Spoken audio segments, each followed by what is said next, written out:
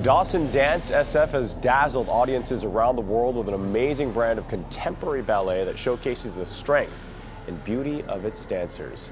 And here to talk about the company's latest work is award-winning choreographer and artistic director Gregory Dawson. Welcome to Bay Sunday. Thank you. So Thank tell you us for having about me. absolutely, good to have you here. Tell us a little bit about this latest performance that you guys are going to do. Well, Yerba Buena is presenting the company for the first time. We're bringing in Les Verites. Les Verites in title means the truths, and I chose it because I really wanted to show the company in its true light. What I ask of my dancers always is to be true and to be real with their voices.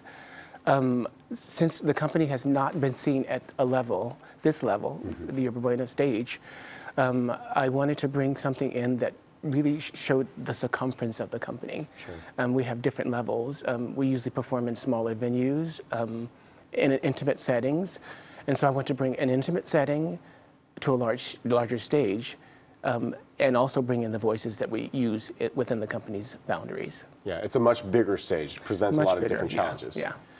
Tell us a little bit about contemporary ballet. I mean, how would you describe and how would you define it? Well, I would describe it as it being the person who's creating would have a knowledge of classical ballet, and they would bring in within those boundaries of the technique of classical ballet their own voice. I'm African American. I don't shy away from where I come from, so a lot of that comes out in the work of my technique. And what about the music that you have to choose? I mean, we've heard this little snippet of it. It varies. It varies. Oftentimes, I make my own music with composers. This particular performance, I'm working with three composers or three performers that I've worked with before. I chose that because I wanted to present something familiar. We're using Ron Curti, who hails from LA. He's electronic.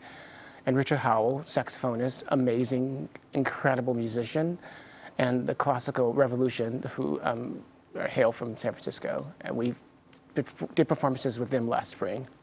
As we keep talking about your latest artwork, we're going to take a look at some of the video. Tell us a little bit more about the style and what makes your dance company a little bit unique. We're really physical. I'm very demanding on the body. I expect my dancers, as I said to you, to come from the heart and leave everything on the stage. It's a rigorous workout. There are only usually 6 of us, so they have to hold the stage for an hour, which is very demanding. And walk us through what we're seeing right here. This is a trio of men. It's from a ballet that's called Dent, Drop, Bend. As you can tell, they're moving through the music. It's rhythmical. Oftentimes, I don't work on the beat. I work within the beat. Because I compose my own compositions, I can do that. These 3 men are classically trained, but they're moving through the movement. They're really using their physicality to make the movement work. And then I bring the ladies in, who are really classically trained. They're tall, so which makes it really interesting to see such tall ladies move so quickly and fluid. They're also not African American, so they're really using their inner voices, how they interpret my work. And the music that we're hearing, when the people do and the audience comes to a venue like that, is the music live? Is it something that you guys... This is actually pre-recorded. This actually performance was in New York, actually, in the Baruch Theater, which is a black box itself. And I usually, when I go into to performance spaces, I like to use a space to make the piece. So this piece would not look the same in a space in San Francisco because the simple fact that the spaces are different. When you select the dancers, what do you look for? Because I'm sure many of them who come are trained. Yeah. And they have years of experience. They are trained, but you know, for me, it's really spirit. I mean, they can have all the technique in the world, but if there's no spirit there, then it kind of, it doesn't draw me to them. And how quickly do you see that spirit that you're talking about? Immediately. Within the first few minutes of the walk performance? in the room, and I can really. There's an inherent. It's just a feeling that I have.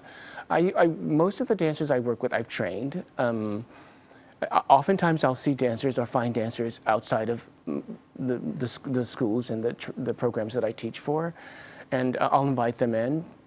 There's a familiarity with the work that really, and the philosophy that really needs to be present within the dancers for them to understand what my expectations of them and their expectations of themselves. So selecting the dancers is not, I thought it would be a difficult process, but it sounds like it's not. No, I mean, it really isn't. It's because I have this wonderful privilege of working in a building with all of these amazing dancers, there are a lot of artists at my fingertips that I can select from. It's a blessing, and it makes my job easier. Gregory Dawson, thank you so much for your time this morning. We appreciate it.